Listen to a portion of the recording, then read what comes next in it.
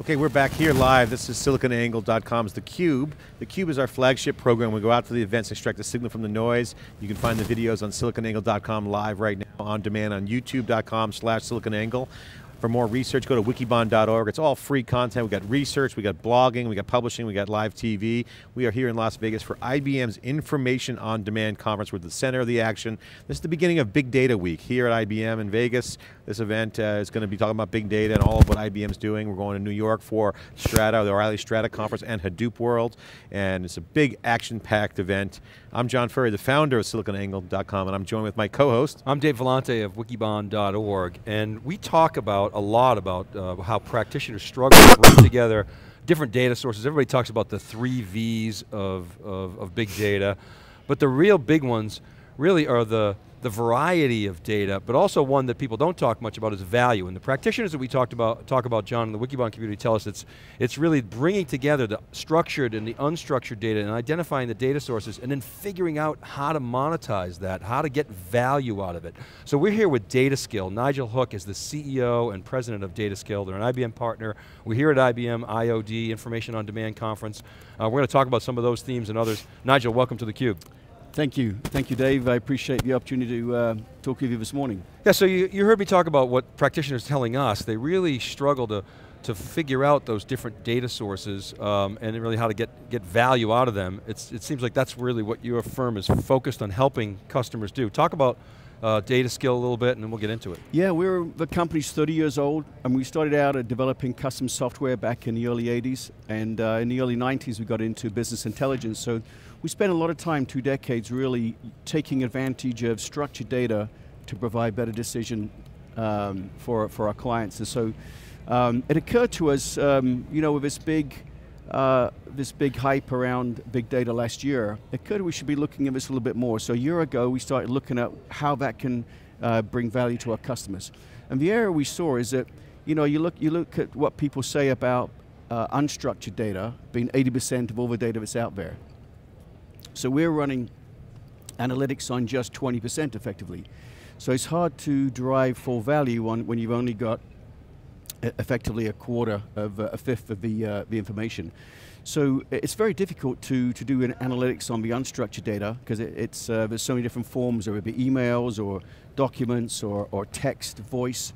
In partnering with IBM, we've been able to get technically enabled on the technology, which really will enable us to take advantage of text. That's our focus right now. And there's a lot of text out there. And the area that we've seen the most value we can drive to answer your question is in healthcare. There's so much data out there. The most accurate data is in the doctor's notes, far more so than actually in the transactional data that's captured in the EMR system. That's assuming you can read the notes. The scribbles, you mean? That's right, the scribbles. You have technology to read scribbles? There's very good technology for that, yes. We actually want to, what our goal is to intercept it before the actual writing. If we can actually take from the voice, right, from that part, and that's been done for quite a while, right? The doctors, any clinician, right, can record into like a Dragon application, and someone can transcribe it into text format. The real key is taking that text and then extracting the knowledge out of that. That's where there's tremendous value, both in the quality of outcomes for healthcare and also the streamlining of administrative costs as well. So there's advantages both in the output, the quality of care, and in money savings. Talk a little bit more about that. So let's take each of those vectors. Let's start with the administrative costs, actually. Yes. So talk about how big data directly affects the bottom line.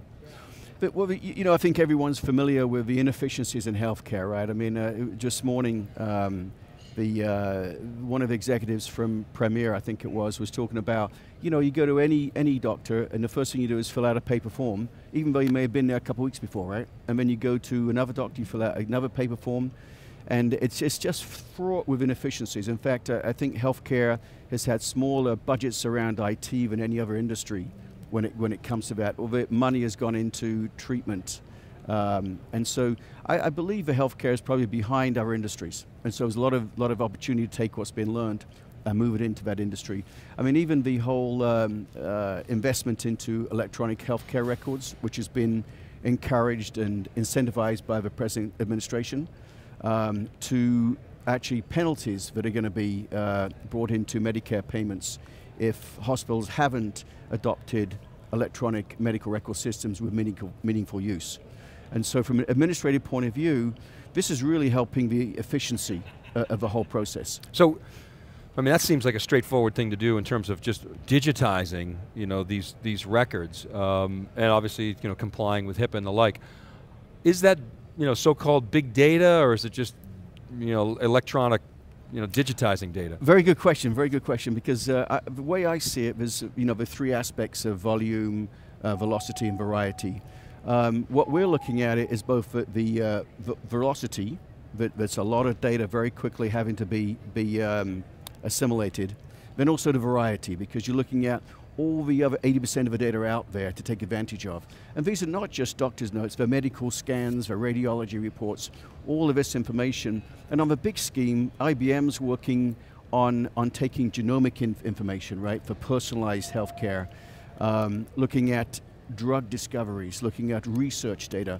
So you're looking at vast amounts of data, all of which you want to synthesize down to the point of care where the doctor could be getting some advice, some recommendations, some insight which typically is not available other than what he's done himself with his own research into white papers, medical documents, etc. Nigel, can you help us quantify, even if it's at roughly, even if you have to gut feel it, what have you seen with customers in terms of how much they can save on administrative costs, by going this direction, digitizing, doing, the variety of data that you're talking about and the volumes of data and bringing that into electronic records?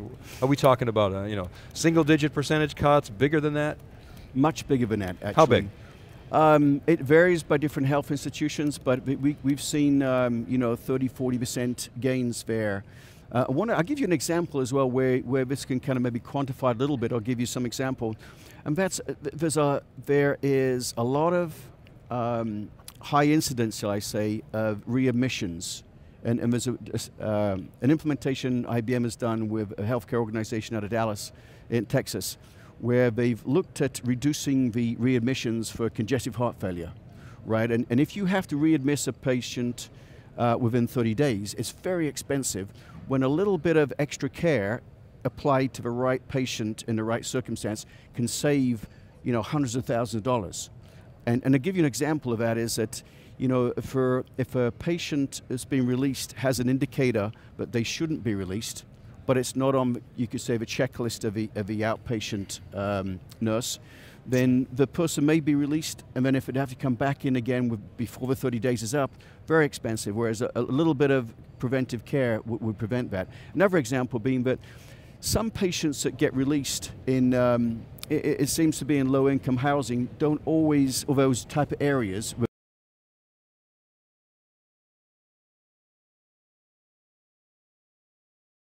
and so maybe getting some care management for these type of people. You don't want to do it for everybody because the cost would be high. Mm-hmm. But to identify the patients that are in those high-risk areas of maybe not taking their medication, a little bit of outpatient care there, again, for maybe a few $1,000s can prevent tens, $20,000s of dollars for readmission. Nigel, I want to ask you a question about the BI, business intelligence, data warehousing market. We've had some startups on here inside theCUBE that say, oh, data warehouse is dying, it's going off a cliff. Democratization of data. Pauline Nist earlier from Intel is talking about democratization of data, or Tom from IBM talking about democratization of data. Obviously, data warehousing isn't going off a cliff, but it's changing. So could you share with the folks out there, data warehouse, business intelligence, from your personal perspective? You've seen this movie since, for many, many years, evolve as paradigms come on with computing and software. Talk about big data and today's paradigm, all the benefits of the Moore's Law and the computation, all the big data, this unstructured data. We're back into a cycle again where you got specialty solutions and going to general purpose. Kind of that is happening. So how does that, what is going on between the old way, new way, and how does the old way meet the new way? I think the way I see it actually is EDWs, data warehouses, are really just coming into their own.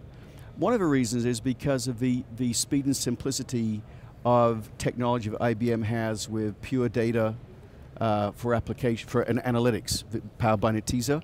The Netezza brand has done, we've had experience how it's done an incredible job of simplifying the whole data warehousing maintenance, and then particularly in speed.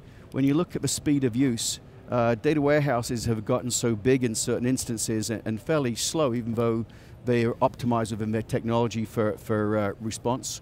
When you look at appliances now that take that to the next level, it really makes a difference. You know, and being able to get analysis done in a matter of seconds or minutes as opposed to hours and days. And so the larger the data set you have, we see that aspect being very useful. And so on the big data side, you know, you've got the analysis you can do with Hadoop. And there are, with streams, taking the real-time data in high volume. And I think there's different levels of cascading analytics you can do, where you look on the real-time data for patterns and trends, and when you see those things you don't know, you've never identified before, then you can look at them on a broader scale of data with Hadoop, right? And then when you've got the actual indicators, the key indicators you want, then you can transpose that data into the data warehouse and do some really heavy-duty analytics and dive deeper into that data. You know, we're going to have Jeff Jonas on later today, Chief Data Scientist from IBM, so if you're watching, make sure you come back around 3 o'clock because he's going to be on. He's a fantastic interview. But he and I talk about the puzzle pieces in the past and, you know, figuring out the data. But one of the things that we've been talking about at SiliconANGLE Wikibon is people are making decisions, big decisions on data, but they don't know where it came from. You know, in some cases. So we've been kicking around this concept called data DNA, which we're talking about for the first time here in theCUBE. You know, where is the DNA of the data? Where did it come from? Where has it been? I mean, data is promiscuous, it's frictionless, all these are great things, right? But there's now changing the game of where the data came from. So can you talk about that? It's still an early concept for us and the market, but you got to know where the data came from. You do, and one of the things that you can't forget when you have all this big data and these exciting possibilities of making decisions on such a large corpus of information is that you have to have trusted information, right? You've still got to have a data integration, you've got to have a data governance. All those things which, you know, we've learned over the last 20, 30 years still apply, probably even more so now the volume is getting bigger. And you could say that some data requires a lot more integrity than others, right? And the way we look at it is that until you get it into the data warehouse and do the structured analytics, the integrity of it is not quite as important because you're looking for general ideas, doing more synthesis rather than analysis. And so that's how we tend to look at it. And you know, when it comes to financial decisions or it comes to healthcare decisions where you need pinpoint accuracy, that's where I think you need it in a more of a structured form. So let's come back to that. We were talking about the business case before really being two vectors. One was the administrative cost. You talked about saving 30 to 40% on administrative costs. The second was healthcare outcomes, and that's what you're talking about here. And I would imagine that's really where you better get the data right. So talk about some examples in healthcare outcomes that you've seen. Well, that's where you know, IBM did a fantastic job with Watson. You know, when we saw the Jeopardy show February of 2011, personally I was captivated by how they brought all these artificial intelligence technologies together essentially, along with big data, to be able to make much better decisions. And when you look at the decisions that a physician has to make, right? They've got incredible decisions and the body of knowledge has gotten so broad now. And so there's no one physician can have the knowledge of everything.